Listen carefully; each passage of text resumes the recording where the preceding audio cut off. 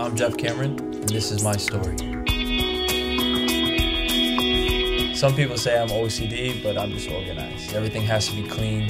If everything's a mess, I go ballistic. Like I'll spend an hour, 2 hours just reorganizing everything the way I want to organize. In college, I lived with 8 guys. You can imagine the kitchen and the living room, it was a disaster.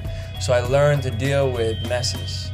I don't know, maybe I get it from my mother, but if I'm not organized, I can't think properly. It's just one of those things.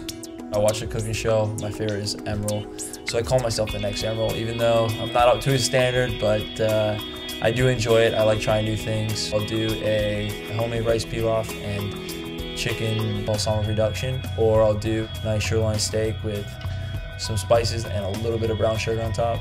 Very good. It just became like a ritual. Before every game, I would talk to my dad and just say, go out there, have fun, enjoy yourself. This is what you've been doing your whole life, and just leave it all on the field. And it's just like a little bit of a confidence booster and make you feel secure, and just helps you prepare mentally for a game. My dad was a big hockey player. He played for Mount St. Charles. He was big time, and that was my first sport, was hockey. Typical Bostonian, huge Boston Bruins fan. And obviously Red Sox, Celtics, and now you have the New England Revolution. And the Patriots are the Patriots, they're a dynasty.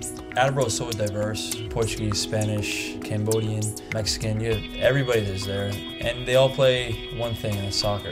And growing up, I played in the Spanish league, futsal league, and that's kind of helped me grow as a player, get used to different styles. I always try to go back and go to Attleboro and give back to Attleboro youth soccer and the teams that I grew up playing for, because they're the reason why I'm where I'm at today.